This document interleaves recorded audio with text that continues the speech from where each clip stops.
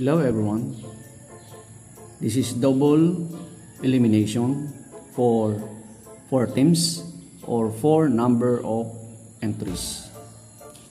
In 4 teams or 4 number of entries, we have 6 games.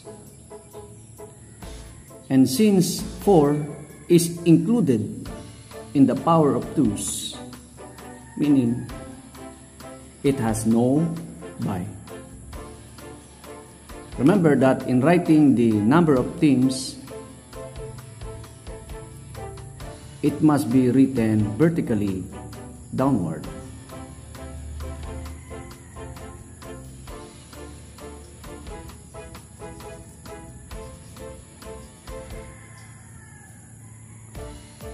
So in 4 teams, all of the competitors will be playing in the first round. Now, let's proceed to diagram and game schedule. Since we have no bye in 4 teams or 4 number of entries, all of them will be playing in the first round.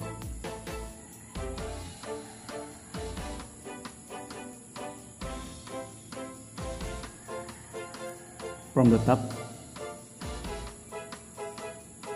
then the game number, game 1, game 2, and let us have the result.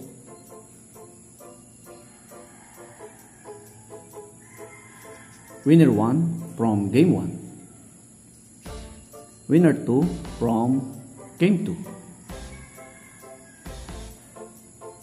Then let them play. And this will be game 3. So let us have the result. Winner 3. Since we have reached the second round, this will be the first round, second round. We can now proceed to loser's bracket because this is the winner's bracket and the other side is the loser's bracket.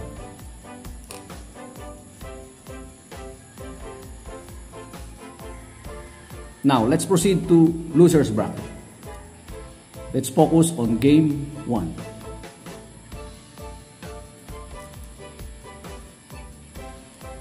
So this will be loser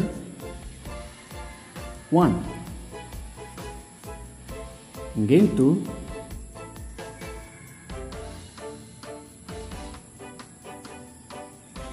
loser 2.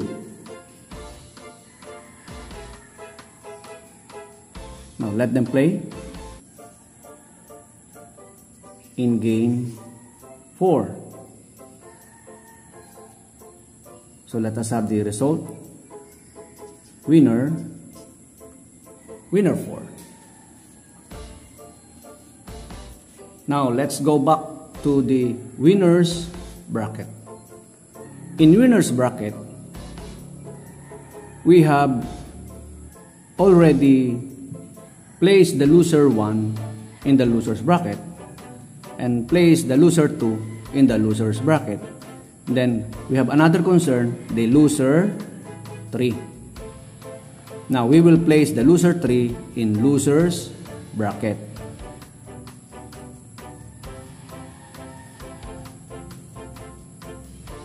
This will be loser 3 in game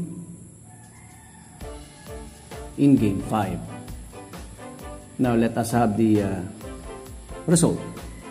Winner 5.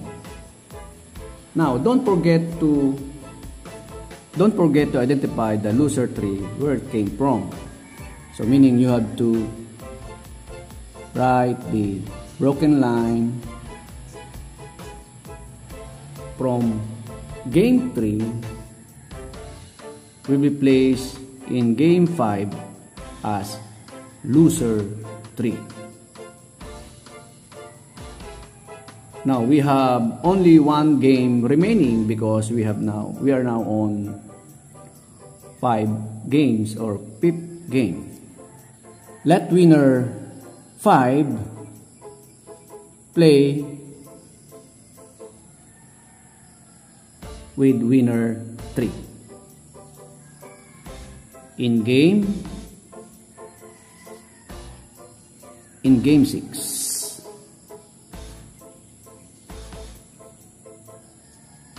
winner 5. Now, remember that if winner 5 wins in game 6, meaning winner 3 and winner 5 has the same number of clues. Winner 3 has 1 and winner 5 has 1.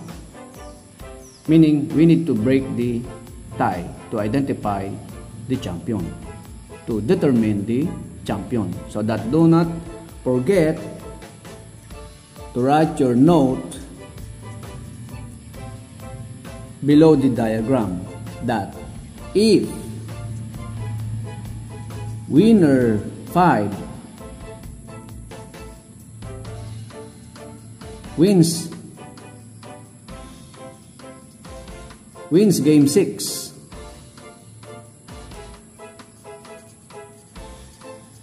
there shall be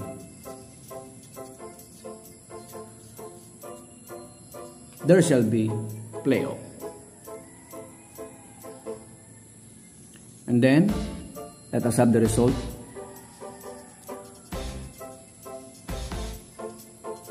Champion. Now, let's proceed to game schedule. Since we have 6 games,